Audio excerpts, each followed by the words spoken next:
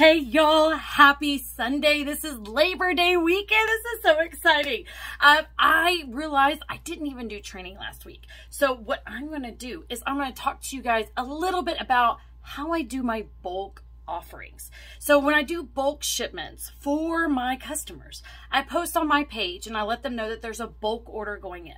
Now, back in the day, I had a lot of customers, and so they were ordering at different times all the time, and I was paying all of this different shipping to come to me so I could bag them up and make them look pretty.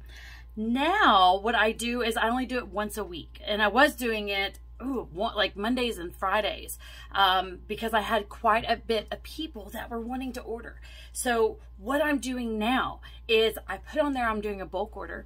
Most of the time it is, again, on Mondays, because on Mondays is when we're having majority of our releases. So with that, I just go ahead and do the release orders of anybody who's prepaid and then do bulk orders. Now, this is where it gets kind of sticky. The reason why I just say bulk orders and not free shipping, I can't offer free shipping because somebody has to pay for it. I can say I'm paying for the shipping to my house and you can put your order with mine. That's basically what I'm essentially saying with bulk ordering. And that way they can save money, but that means they have to show up here. And that means I get to see them face to face. And then that way my samples can be bigger than what my samples would be if I had mailed them in the mail for a thank you. So it's kind of that, like, you have to decide for you what works in your business, because what I do in my business works for me, but what I do may not work for you.